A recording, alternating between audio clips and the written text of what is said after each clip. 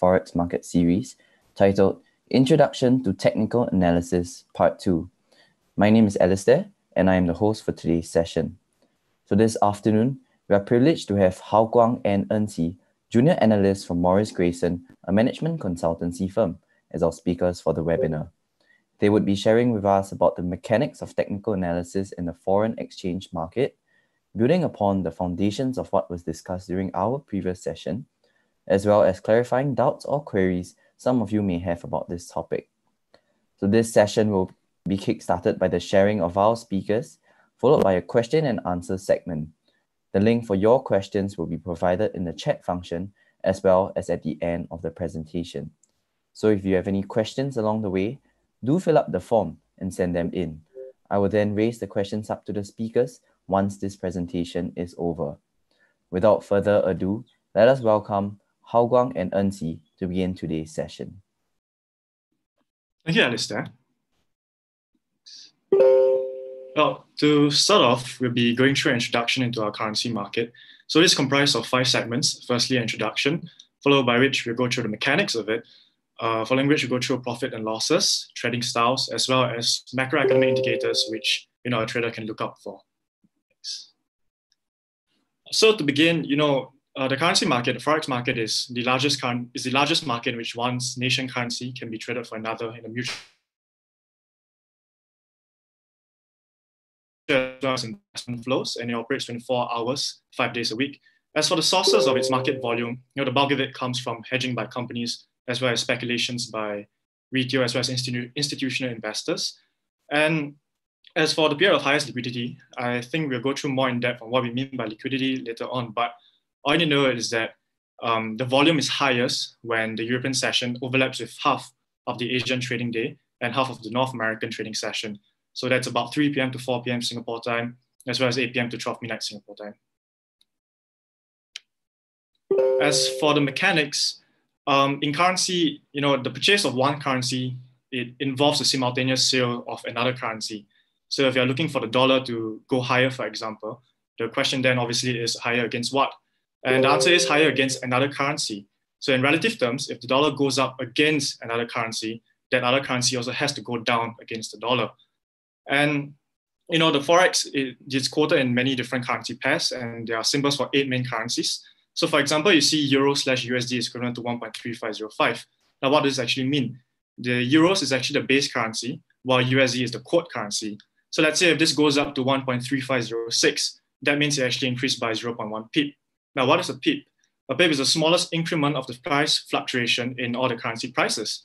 And all other currency pairs have a 4-digit decimal place, with the exception of Japanese yen. So if you take a look at the table, Euros, USD, Pound, USD, and so on, all of them have a 4-digit decimal place, with the exception of USD JPY with a 0.01. Apart from pips, there's also the important concept of what we mean by lots. And in this case, lots refers to the units of base currency. So for example, you have Euros USD, it will be quoted as, one standard lot will be quoted as 100,000 euros. For mini lot, it will be 10,000. And for micro lot, it will be 1,000 euros. As for other terminologies that I think is important for us to go through in this webinar will be, firstly, what we mean by liquidity. Now, liquidity is intertwined together with volatility, and it essentially refers to the amount of market interest there is in the Forex market right now. So the higher the liquidity usually translates to a higher volume that is available for sales. And that means it's easier and faster for you to actually buy or sell a security, which then reflects relatively minor price changes as well. Now, for volatility, it measures how drastically a market prices change. And in this case, a market's liquidity tends to have a big impact on how volatile the market prices are. So a liquid market such as the Forex will tend to move in smaller increments because of the high liquidity results in lower volatility. As for our bid and offer, so the bid price is the highest price that a buyer is prepared to pay for a financial instrument, while the offer price or the ask price is the lowest price which a seller will accept for the instrument. Now, the difference between the bid and the offer price will translate to what we know as the bid-ask spread. And the spread is essentially the transaction cost that is incurred when you trade with a particular broker. So For example, the difference between the bid and the offer price is a spread of 2 pips, and that is the spread for the broker to make the money. And no matter what direction you trade, you will always begin with 2 pips in depth. And lastly, we have what we know as risk, and that essentially refers to the amount of capital set aside to cover the risk. And more often than not, we follow the 2% rule. Now, for example, if an investor who uses the 2% rule and has a 100,000 trading account, risks no more than 2%, that means he risks no more than $2,000 of the value of the account on a particular investment. Now, as for profit and losses, to calculate your profit and losses, it's really just the multiplication of the number of pips that you gain or lost with the number of lots and the value per pip per lot. As mentioned previously, every currency pip has 4 decimal placings, 0.001, with the exception of Japanese yen, in this case 0.01. As for lots, as mentioned, if it's a standard lot, it'll be 100,000, mini lot 10,000, and micro lot 1,000. And you multiply all this together with the amount of pips that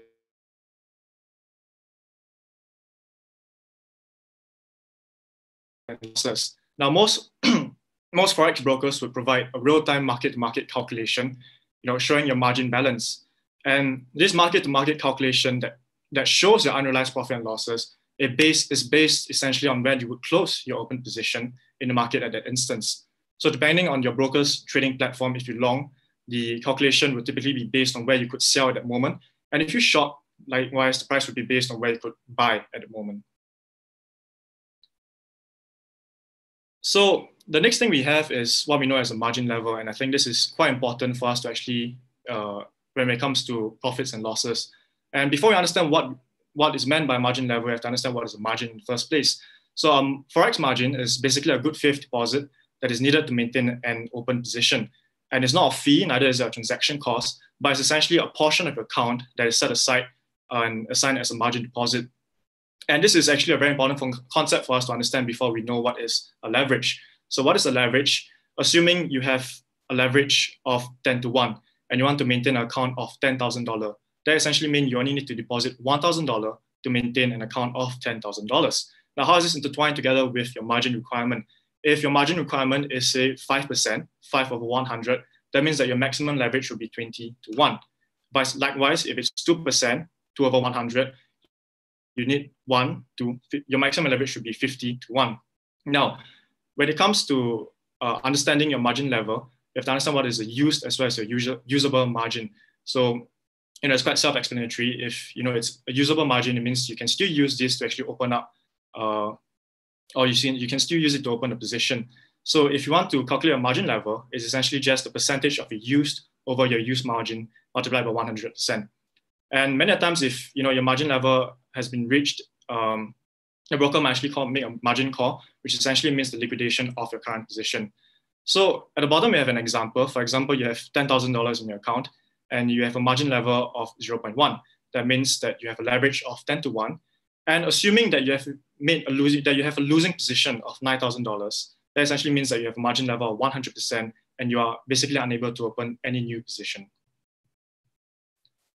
As for our trading plan, we'll go through a little bit more in depth in the later on of the presentation, but it's comprised of 3 main segments. Position sizing, your entry point, and lastly, as a matter of risk management, your stop losses, as well as your profit-taking levels. But for now, we'll also be going through, more additional orders, which we didn't really go through in the previous session. So what we went through previously were, contingent orders. And, as mentioned previously, there are 6 main types of contingent orders. There are your buy limit order, your sell limit order, your buy stop order, sell stop order, buy stop limit, as well as your sell stop limit. But in this session, we'll be going through more in depth of what we mean by a trailing stop order, as well as your OCO order. Now, for your trailing stop order, it is a stop loss order that you set at a fixed number of pips from your entry rate. And the trailing stop loss adjusts the order rate as the market price move, but only in the direction of your trade. So for example, in this case, say you want to enter the market at 1.5750. Trailing stop loss at 30 pips, so that would translate to 1.5720. Assuming that you long the market and it actually does increase, say to 1.5, your trailing stop loss will still maintain at 30 pips below that number, and in this case, it will be 1.5730. As for your OCO order,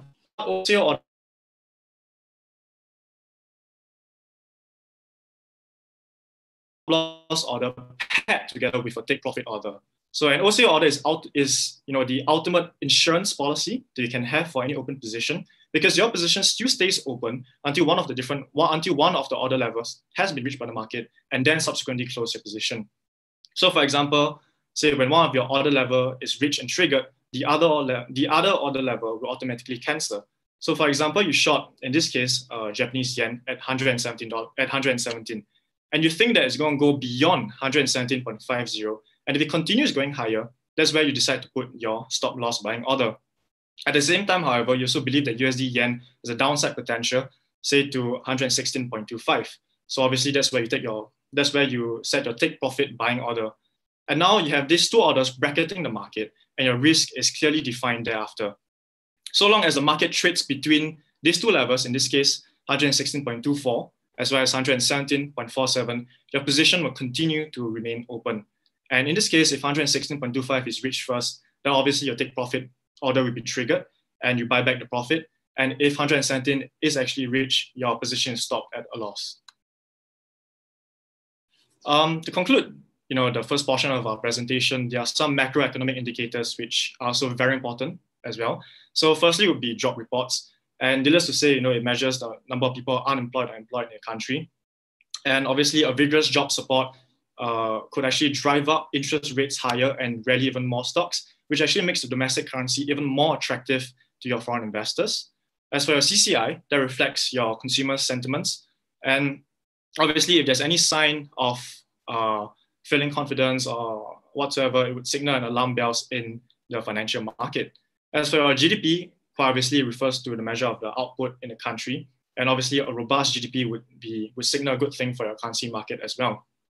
For CPI, which measures the effect of inflation, its effect on the currency market is less clear, as it is often the case in a healthy economy, especially if the economy is expanding and it's coupled with rising interest rates and so on. It can actually make your domestic currency even more attractive. However, if the rates do surge, primarily at account because of growing inflationary pressure, that could actually hurt your domestic currency because obviously it's less competitive. As for your IPCU, that refers to your industrial production as well as capacity utilization. And it really just refers to the amount of goods that's produced as well as the slack that is left in the economy. And normally the currency markets react quite modestly to your industrial production. Foreigners would try to assess the production and capacity utilization, which will affect your inflation as well as interest rates in the economy. How it will affect the interest rate as well as future inflation in the economy. And lastly, for your housing starts, it just refers to the amount of new residential projects that are that started in a given month. And obviously, foreign investors will be attracted to your domestic currency if they can earn a higher rate of return relative to what they can earn in other countries. So therefore, a stronger housing report would be considered bullish for your domestic currency because it usually supports a scenario of even higher corporate profits and the firming up of your domestic currency, of your domestic interest rates. Right now, I'll be going through a few different types of trader. And in the previous session, we covered four main types of traders: your scalpers, day traders, swing traders, as well as your position traders. However, for this webinar, I'll be going through slightly more in depth for your short-term as well to your medium-term traders. And listed here are some of the pros and cons of your different type of traders. But what is more important is that to know is, for example, if you're a scalper, then your our target would obviously be 5 to 10 pips per trade, as well as be trading within seconds to minutes. If you are a day trader, however, your target would be 20 to 40 pips per trade, and your trade duration would usually be within a day. And lastly, if you are a swing trader, naturally you'll try to target 50 to 150 pips per trade, and it will be within no more than a week. So in this case, you'll be focusing a little bit more on how a day trader will actually trade.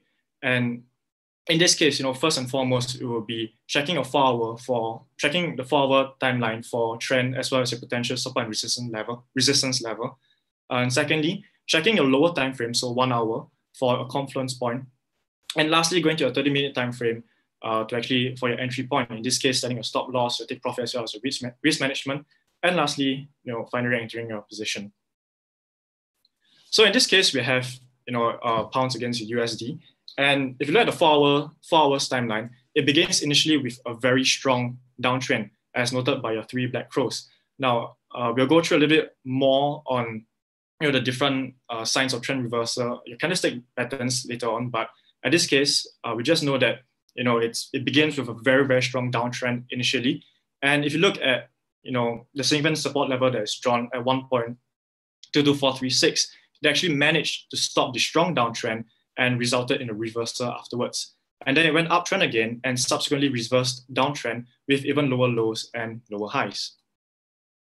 At our 1 hour time frame, we see that it's coherent with the 4 hour time frame, and therefore we can actually go to our 30-minute time frame for entry. Next.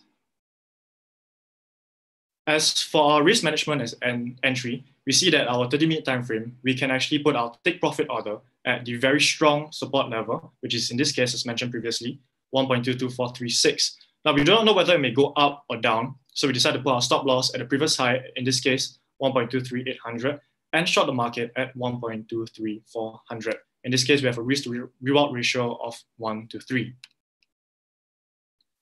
Next. Now, in this case, we also be going through, in this webinar, I'll be going through different trends and patterns as well that may signal reversal or when to actually enter or exit the market. And in this case, there are 3 main trends and patterns consisting of your pullback, breakout, as well as your continuation. For your pullback, it really is just a pause or a moderate drop in a stock or commodity pricing chart from a recent peak that has occurred within a continuing uptrend or downtrend. The duration is usually for a few consecutive sessions. And what it really means is that it signals the traders to enter or exit when the other indicators remain bullish or bearish. Next, we have our breakout. And needless to say, a breakout is just any price movement outside a defined support of, outside a defined support or resistance area. And a breakout with a high volume tend to indicate that prices are more likely to move in the breakout direction. And of course, there's also the need for confirmation in the case of false breakouts. Now, as seen in the graph over here, in the chart over here, we see a false breakout, where we think that we'll continue to go, where we think we'll continue to go downtrend, but actually did reverse. And we see equal strength of bulls and bears fighting within your clearly demarcated support and resistance lines. And towards the right, we actually see it actually finally breaking out uptrend, and then forming a new resistance level again. Lastly, we have our continuation patterns as well. Now, continuation patterns, essentially, they are indication that traders will look out for to signal that a price trend is likely to remain in play. Now, these patterns occur in the middle of a trend and signal that once a pattern has completed, the trend will most likely resume. And they are comprised of 3 main types, in this case, a rectangle, flag, as well as a pennant. Now, for the first example, we have a rectangle, and rectangles are a common continuation pattern that show a pause in the price trend with the price action moving sideways. And the price action is bounded by a horizontal support and resistance line. Now, in this case, we have both bullish as well as bearish rectangle. And even in both examples, you see that it is bounded, in the middle portion, it is bounded by your support and resistance lines, and you see an equal strength of bulls and bears fighting against one another, therefore resulting in a consolidation of equal highs and low. And on the left, we see the bullish rectangle, and we see that it breaks up upwards when the bull switches to a bear, when a bear switches to a bull. And on the right, we have a bearish example where it breaks down downwards with the bull switching to a bear. As for our pennant, likewise, we have both bullish as well as bearish pennants as well. And it often appears as a small price range or consolidation that gets even smaller over time. Now, these pennants are usually preceded by a sharp price increase or decrease, depending on whether it's a bullish or bearish pennant, and then show the market is taking a breather before breaking out again. So take, for example, on the left, we have a bullish pennant, which begins with a very strong initial uptrend, which usually could be a consolidation at first. And then consolidation in the middle where the bulls and the bears fight. Now, these support and resistance lines will converge, ultimately resulting in a breakout that will occur towards the end of the continuation pattern. For the flag, again, we have the bullish and bearish flags. Now, the flags are very similar to your pennants in the sense that, however, they do form a narrow trading range after a price increase or decrease. But the difference is, however, unlike your pennant, they actually do move in parallel lines, either ascending or descending or sideways. In contrast, however, pennants actually do take on a triangle shape where the trend lines converge towards a singular point. And as seen for the example, it usually begins with a very strong upward trend. And in the case for your bullish flag, and the consolidation which occurs in the channel with the bears and bulls fighting each other, and then your upward breakout where the sellers will start to buy. So to conclude our continuation pattern, the first step really is to identify a parallel trend direction. So for example, whether the price was increasing or decreasing before it formed the pattern. The next step is to identify the continuation pattern and to find the breakout point. Now, some traders only take trades if the breakout occurs in the same direction as the prevailing trend. So for example, the prevailing trend is up. So for example, if the prevailing trend is, so for example, if the prevailing trend is up, they will buy if the price breaks out of the pattern to the upside. Now, other traders will take a trade in the breakout direction, even if it goes against the prevailing trend. And these are lower odd trade, but they pay off if the trade is in the reversing direction. And the stop loss should be placed outside the pattern on the opposite side of the breakout. And there are also other considerations that have to be taken into account. So firstly, there's always the potential of false breakouts, as we saw previously, where the prices actually do move outside the pattern, but they go back in again. And because of that, as a matter of risk management, it's important to, in fact, necessary for you to actually use your stop losses to manage your risk. Secondly, there's always the consideration of the strength of price action prior to the formation of a pattern. And more often than not, a strong price move prior to tend to be more reliable. And lastly, continuation pattern should be a relatively small part of your prior trending wave. And in this case, the bigger the pattern relative to the preceding wave, the more volatile it will be. So last session, we also went through a few patterns that signal strong reversals. In this session, however, we'll be diving in more specifically into the candles that signal such reversals.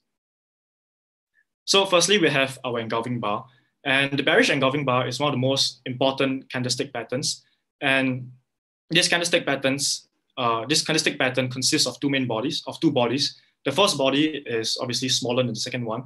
And in other words, the second body engulfs the previous one. So take, for example, our bullish engulfing. In this case, the pattern tells us that the buyers are in control of the market.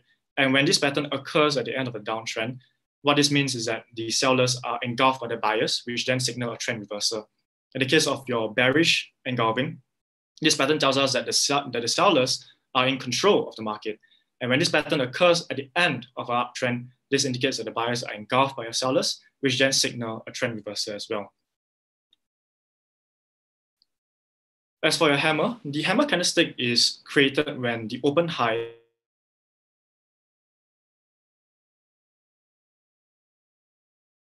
that indicates a bullish rejection from your buyers and their intention to really just push the market even higher. Now, the hammer is a reversal candlestick pattern when it occurs at the bottom of the downtrend. So take the example of your bullish hammer. This candle forms when the sellers push the market lower after the open, but they got rejected by the buyers. So the market actually closes higher than the lowest price. Now, the longer shadow represents the high buying pressure from this point. And the sellers were trying to push the market even lower. But at this point, the buying power was more powerful than the selling pressure, which therefore resulted in a trend reversal. In the case of our hanging man, it is found at the top of the uptrend, and it comprises of a small candle body with an even extended lower shadow. Now, despite the price closing even higher than the opening, what this means is that there's a significant selling pressure due to sentiments of your price peaking, and therefore this indicates a bearish reversal of the market. As for your shooting star, now the shooting star formation is formed when the open low and close are roughly of the same price. And if you look at the diagram, the candle is characterized by a very small body with a long upper shadow. And what this means is essentially this is a bearish version of your hammer. Now the psychology behind the formation of this pattern is that the buyers will try to push the market even higher, but they get rejected by the selling pressure. And of course, there's always a need for confirmation, which we tend to the next candle opens below the high and closes below the low of the shooting star. As for your tweezers, The tweezer top occurs during the uptrend, when your bulls take over, when the bulls bring the prices even higher, and often closing the day off near the high.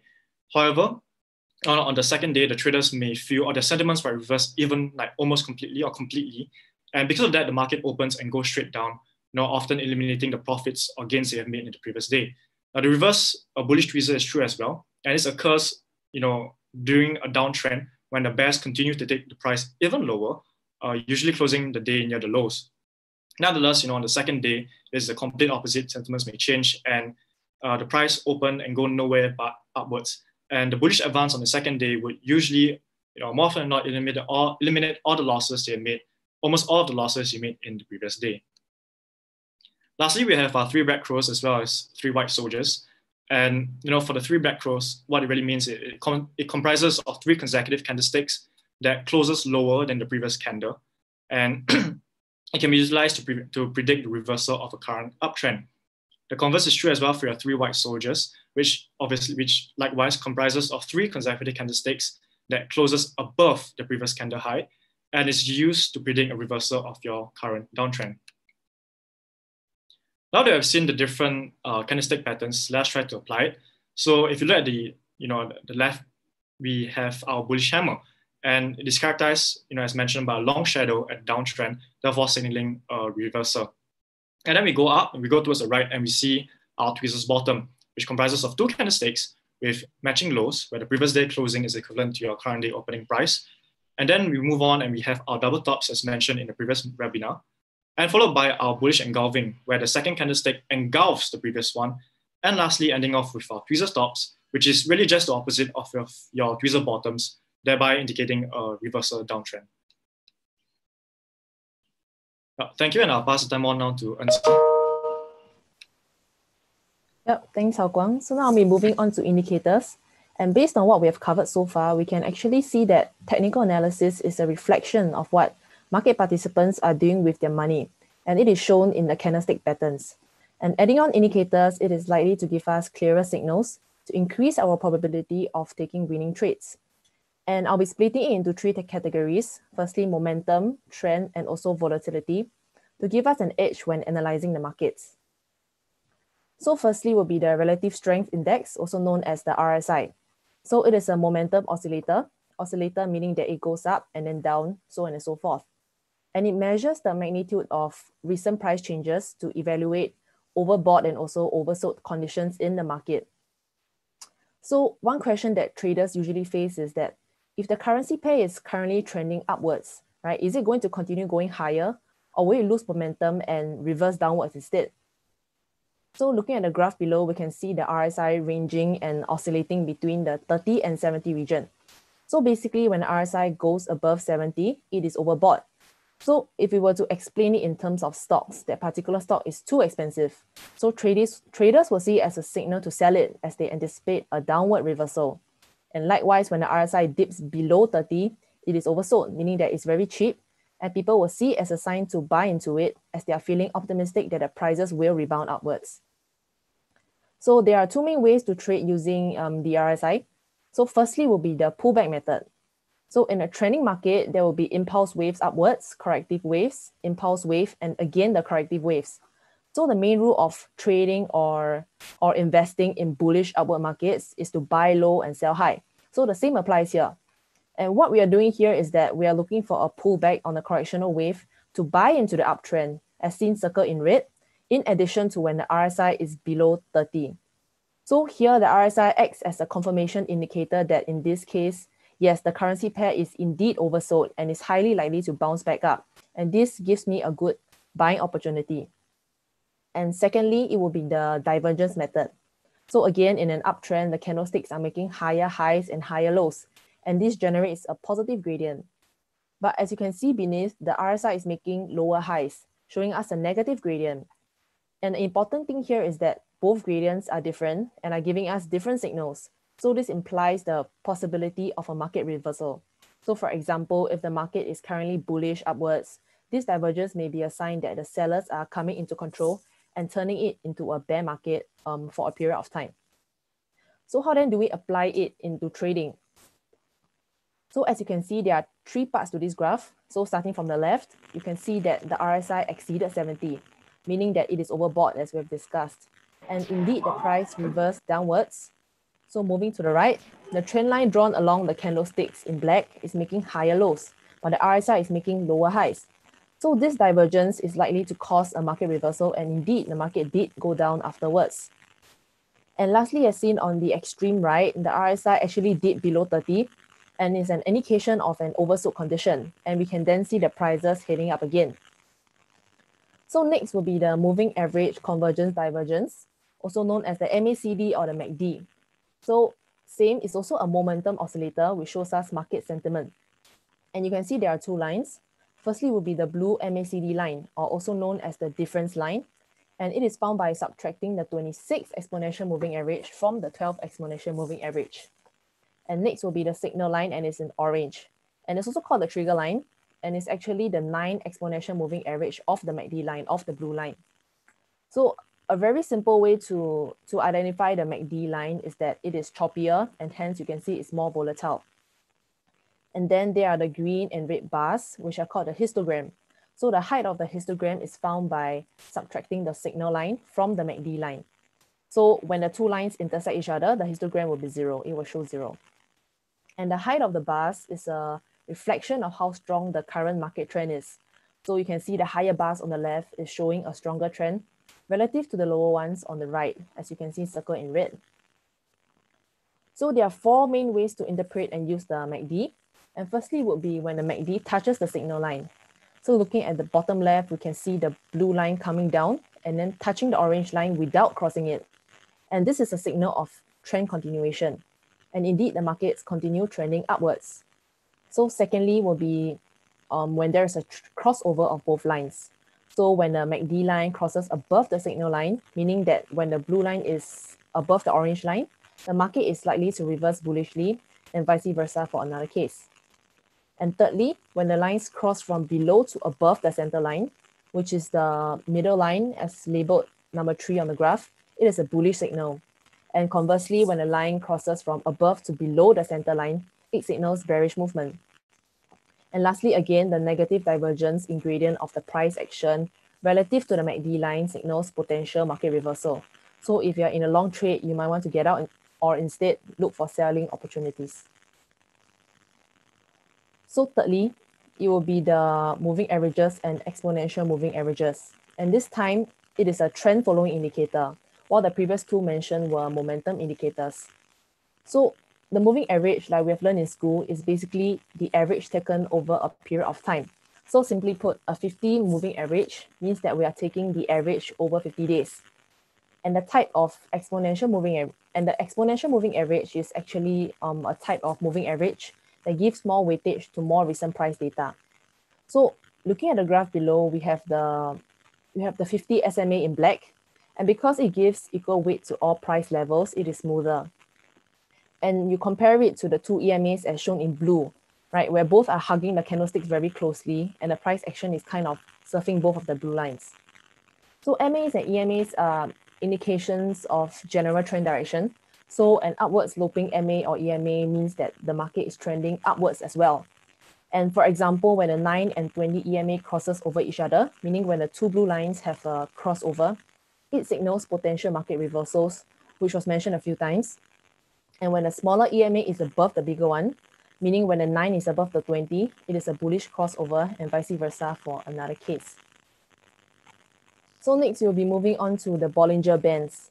And this indicator is used to measure volatility in the markets. And it's similar to RSI in a way, such that it indicates also overbought and oversold regions. So as you can see, there are 3 lines on the graph, and this is plotted on the Euro-dollar chart. Okay, so the middle line is a 20 moving average, and the upper and lower band are both 20 standard deviations away from the 20 SMA. So how then do we interpret this? So as you can see on the left, when there is a spike in the market, or in this example, an upward trend, you can see the bands widening. And if it's in a ranging market or the markets are in consolidation, as seen from the middle, or the bands will be relatively narrow. And in general, the prices will remain within the band, just occasionally breaking beyond it. And there are a few ways to use Bollinger Bands in our trading. So firstly, as a dynamic support and resistance, which we have covered in the previous webinar, meaning that when prices touches either bands, it will reverse. And next will be the mean reversion. So essentially, when the market comes down from the upper band and touches the middle band, very likely it will cross the middle band and touch the bottom band. So likewise, when the prices touch the 20 SMA from beneath, it will be the same case as well. And lastly will be the Bollinger Band squeeze. So like in the middle, when we see the Bollinger Bands being very narrow, and meaning that the prices are more or less ranging in the markets, there's a high probability that the markets will reverse. And indeed, as seen from the red arrow at the top, after the consolidation and ranging stage, the prices trended bullishly. So we can use Bollinger Bands as an indication of when prices will pull back slightly or even reverse as a sign to get in or also get out of a trade. So lastly will be the Fibonacci indicator.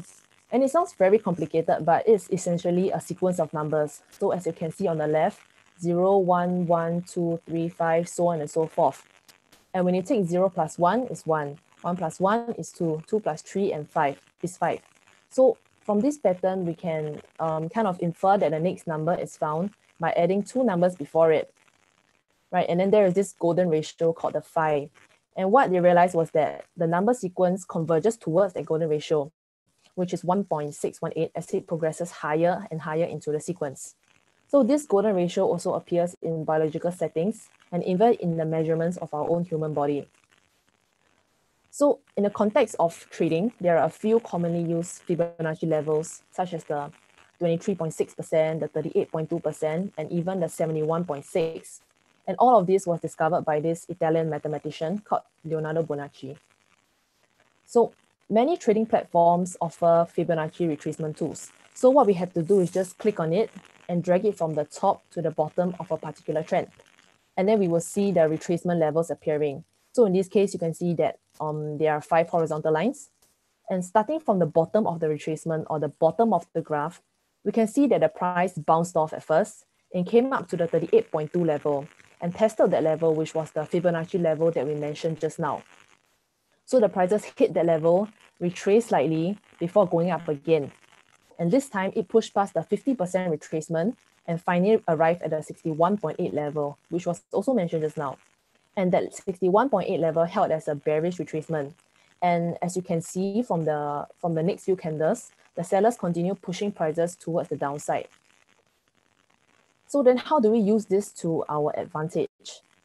So zooming out to the same currency pair, so you can still see is the USD JPY is still dollar yen on a 4-hour chart. And what we have covered so far is on the right side. So on the left, the yellow rectangle denotes a strong historical support zone.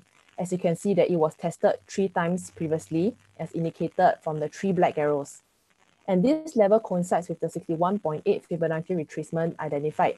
So it makes it a very accurate level which we can work with. So then, keeping in mind this significant 61.8 level, we can then place our TP or take profit target. And this is where the Fibonacci extensions come in. So the Fibonacci extension is shown from the purple graph, and similar to the method of retracements, we trace from A, the swing high, to B, the swing low, but this time we join it to C, which is the 61.8 level that we identified just now. So we can see that indeed the prices came up to point C on the right, and we are now anticipating a downward reversal.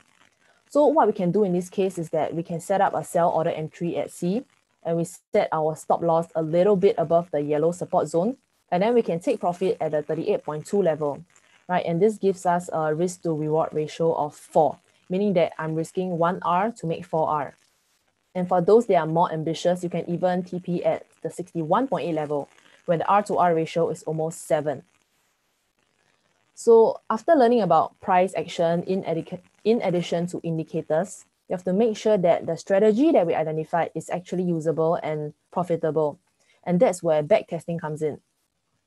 So backtesting consists of 2 parts. Firstly will be the rules and strategies.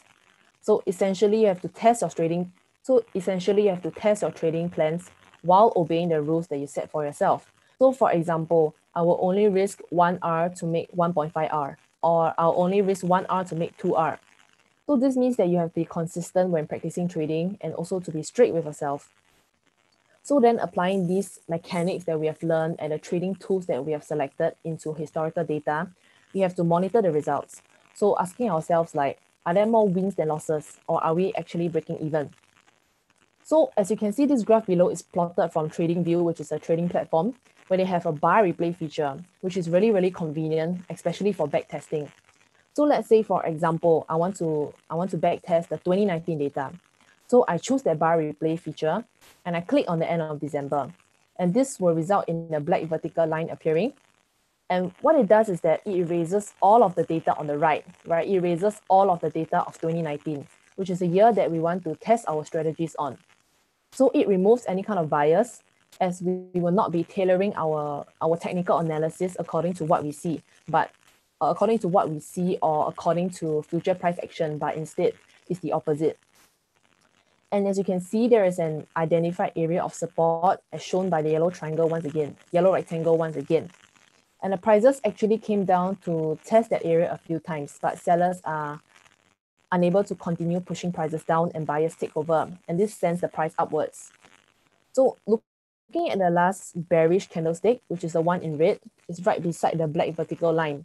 So this is where we ask ourselves, in January 2019, will sellers finally be able to push past that support level and drive the prices downwards?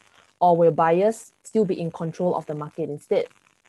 So that's where we can use the analysis that we have learned previously, like for example, candlestick patterns, chart patterns, the RSI, the MACD, the Fibonacci levels, to increase our accuracy in deciding these trades.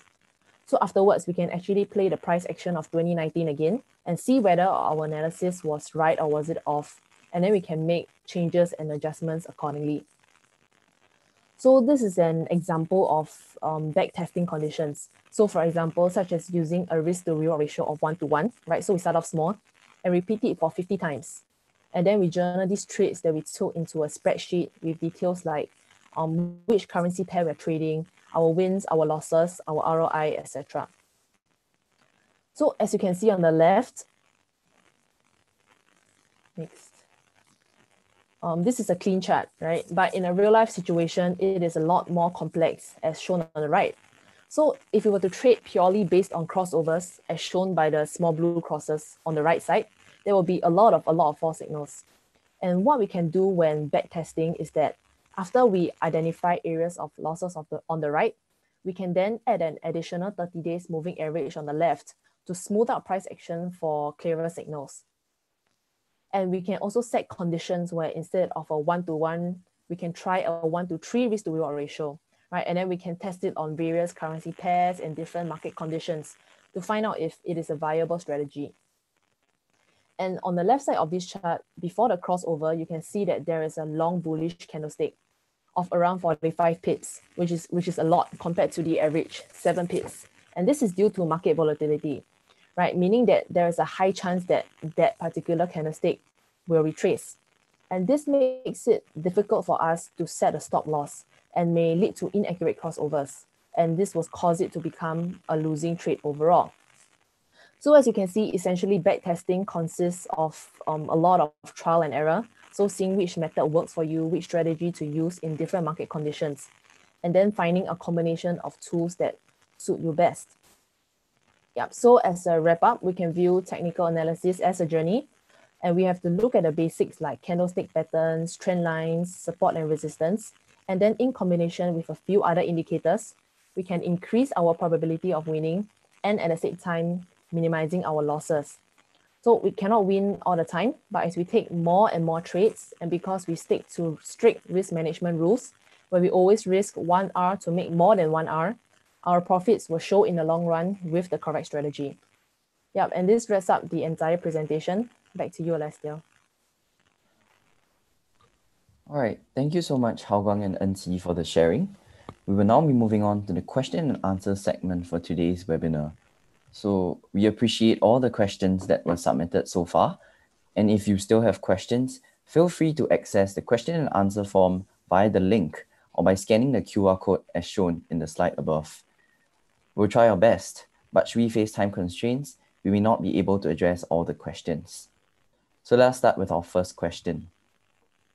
Our first question is from Alex, and he asked, Out of all the indicators, what is the best indicator in your opinion? Do I have to use them all, or will I just need to use a main one that works? Well, there is no standalone indicator or best indicator. So we always see people asking traders or commenting on trading YouTube videos that exact question. And then the answer will always be, it depends really on your trading style and your personality.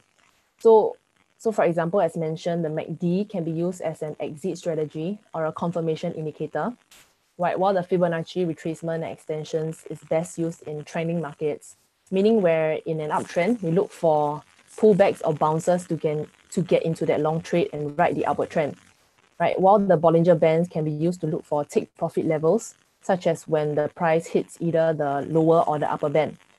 So I would suggest choosing maybe one indicator from each category.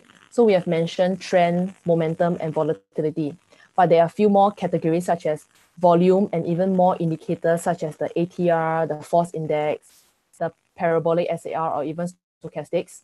So having about 3 broad indicators and then combining it with pure price action analysis, it will give us a setup, right? And then of course you have to kind of test that setup that you have or that strategy that you have through back testing, right? And this allows us to see whether it gives us consistent profits, at least in the long run, right? Or if not breaking even.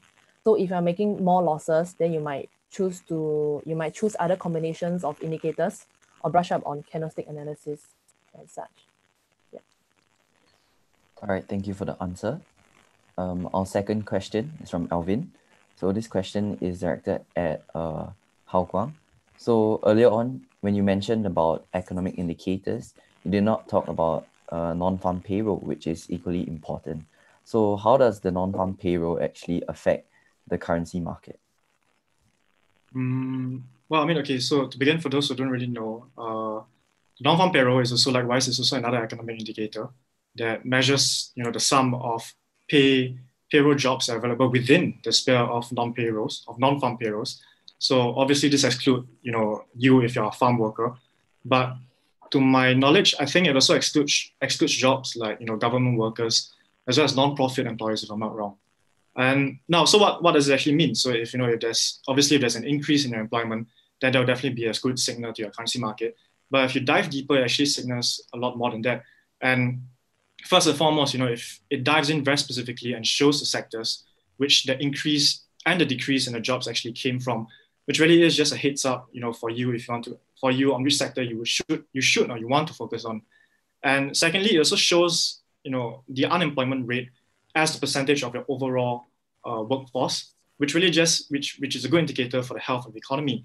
And in that regard, I think it's a very good thing. It's good for you to identify trends that pertain to these two things: economic growth as well as inflationary pressure. Now, if the non-farm payrolls are expanding, then obviously that expansion would mean that the economy is growing and would signal a good thing for the currency market.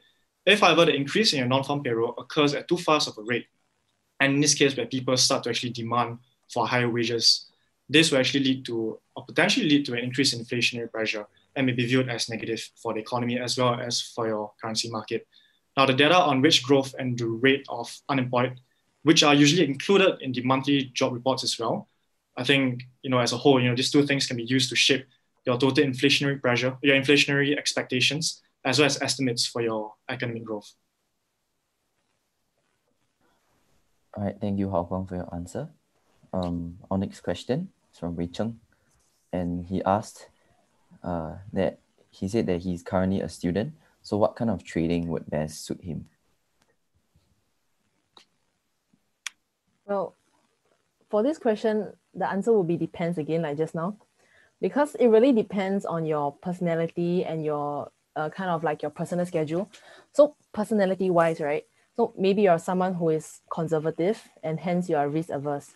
So in this case, scalping may not be the best choice for you, right? Because it's very fast paced. You're in and out of the trade in a matter of minutes or even seconds. And it gets very frustrating if the markets don't go the way that you want it to. And hence you may suit day or swing trading more. So in the case of us students, I personally feel that day or swing trading is the most suitable because it allows us flexibility. So for example, if you're a morning person, right, you can consider trading the Asian session. Or if you have classes or work in the day and you're only free at night, then you can consider trading the US London overlap, which is the best anyways, because overlap session in general provides traders with the greatest liquidity.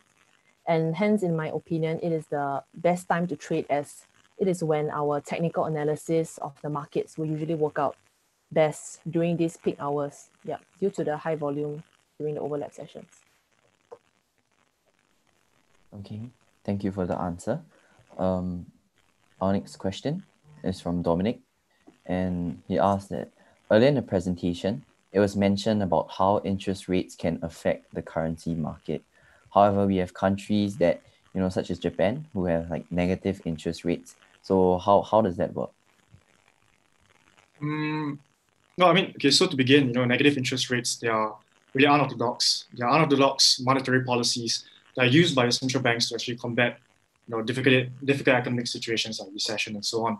And, the thing is, when your CBs actually do set a negative interest rate, your depositors, such as your commercial banks and so on, must actually pay these CBs an interest to actually store their money in there or their reserves in there. And what this essentially means is that this will actually encourage your depositors to actually invest rather than save, and therefore actually stimulates economic growth. Now, the most conventional monetary policy would actually focus on just lowering interest rate, which still remains positive. And most economists have actually argued that the lower bound for it would be zero.